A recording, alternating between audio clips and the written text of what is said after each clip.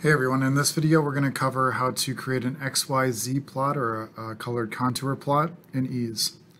So to start, what we have here is an EES program that creates a temperature solution as a function of two variables.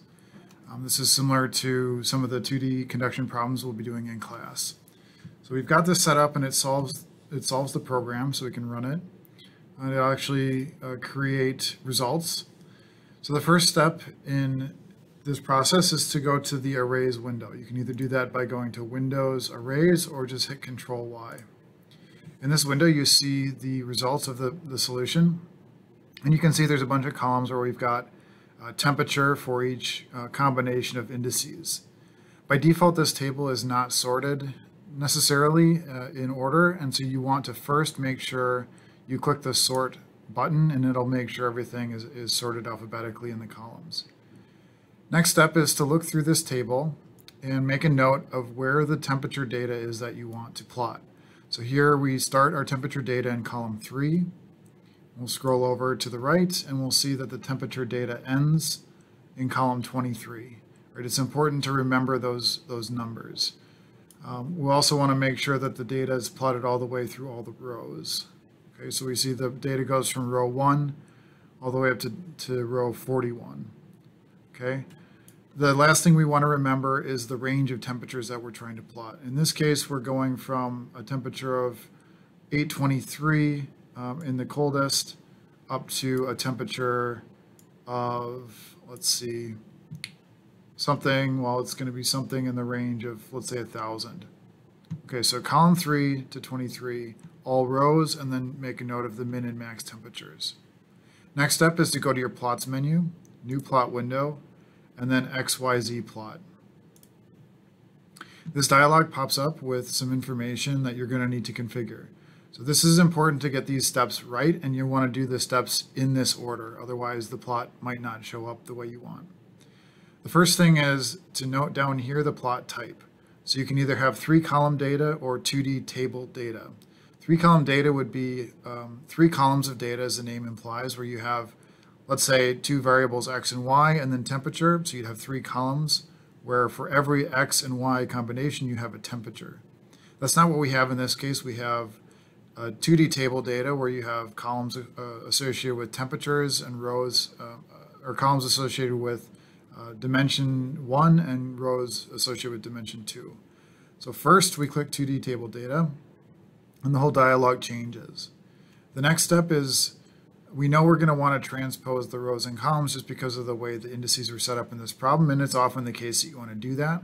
So if you do want to transpose the rows and the columns in the plot, you need to click that first. All right. Next, we're going to come in here and we're going to enter the information for the columns and rows. Now, note the labels switch, so this is kind of confusing, but we always want to be specifying the columns in this x-axis. So we said our columns went from 3 to 23. So we're going to change this 3 to 23. And then the rows in the table, right, we've transposed it here, but the rows in the table go from 1 to 41. Right, I do want to note if you don't click this first, specify the columns here, and then click transpose, it would probably give you an error. So it's a little bit confusing. Just make sure you follow the same process every time. So transpose, enter your column data here in this x-axis. Next step is to come over here, and we're going to choose what kind of plot we want. You can do isometric lines, you can do color bands, gradient plot, which shows the direction that the surface is moving at any location. We're going to choose color bands here. All right, the next step is then to specify the temperature range. Right, we know this isn't quite right. We said something about the temperature going from what was it, let's say 820 degrees Kelvin to the maximum, which in this problem is a little over 1,000, so we'll leave this alone. The interval is the temperature interval at which the color will change. So if you wanted just 5 colors in your plot, you would make the interval so that the min to max is 5 intervals. Here, let's just choose something a little bit finer. Let's choose 10 degrees.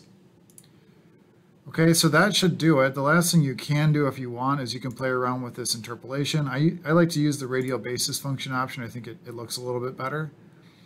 But this should do it. So just to recap, right, 2D table data, transpose, enter columns, make sure your rows match up here, specify the min-max interval for the color bands option. Okay, now we click OK and it's going to generate the plot. And here we have our contour plot showing temperature, get this out of the way, temperature between 820 roughly and 1000 roughly as a function of position.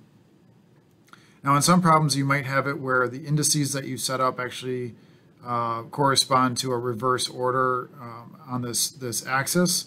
So if, let's say, the heat in the physical problem was actually coming in from the bottom, you can come into this, right-click this axis here, and then this dialog will show up where you can modify the axis as normal. We'll select the top to bottom, and this will reverse the axes. You can do the same thing for this left to right or right to left for this axis. And then you can get this to match up, your indices to match up with the actual physical problem. Of course, I know you can scale the plot as well if you think that the aspect should be a little different. All right, and that's how you create an XYZ plot in EES.